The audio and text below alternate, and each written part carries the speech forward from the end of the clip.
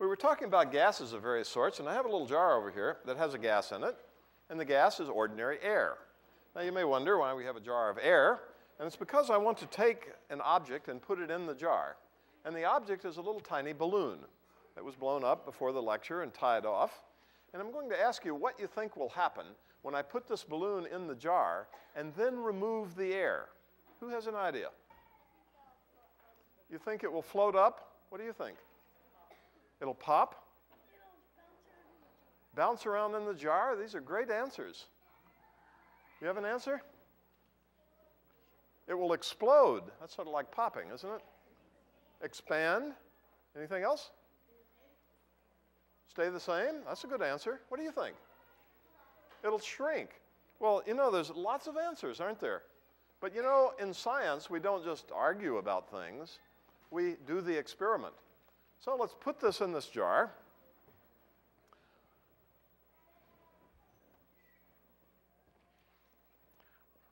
I'll just set it right there. And yeah, we have this on the television there, so you can watch it up there if you can't see it down here.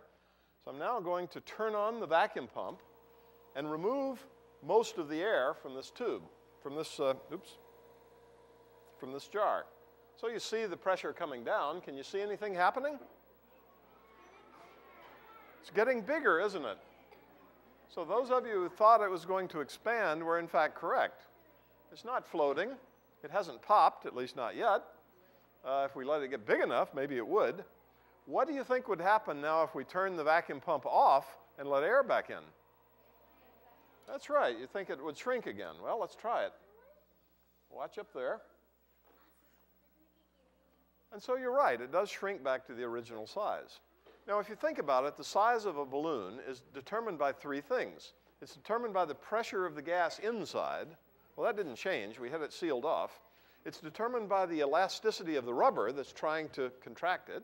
That didn't change. But it's also determined by the pressure of the air around it. And that did change. So by reducing the outside pressure, that allowed the balloon to expand. And then when we put the pressure back in, it contracted again.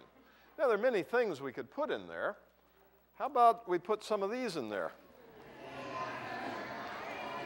You like that idea, don't you? Okay. So we'll remove the balloon. We'll take one of these marshmallows. We'll put it right there. Now, what do you think will happen?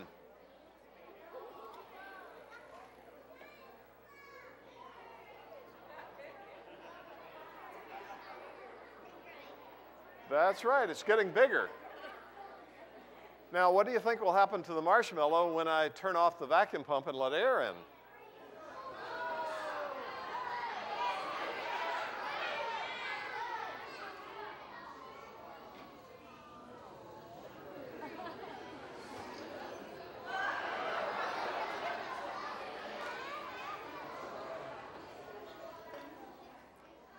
So you notice that it expanded, just like the balloon did, and that's because a marshmallow is a lot of little tiny balloons. You know, a marshmallow is mostly air, and the air is inside in little tiny cavities, and when we remove the outside air pressure, then those balloons expanded, just like the big balloon did. But these balloons are a little bit leaky, so after a little while, the air leaked out of those balloons, and then we had a partial vacuum inside the marshmallow. And then when we let the air in, it crushed the marshmallow. But it is an ordinary marshmallow, and in fact, it tastes pretty good.